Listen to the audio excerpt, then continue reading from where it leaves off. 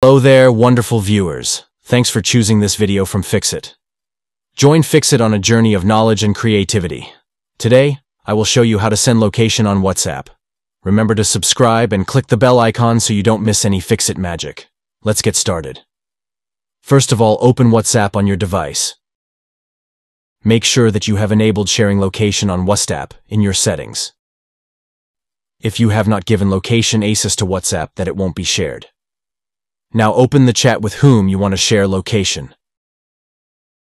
Then tap on this plus icon. From here, tap location. Here you will see various options of sharing location, such as current location, live location, or different areas that are close to your current location. It depends on you what you want to share. After selecting the location, tap on this airplane icon. Thus your location will be sent. Did this video help you? Comment below if I fixed your problem. Hit the subscribe button for more tutorials. Your input fuels us. Comment something below you would like to see fixed.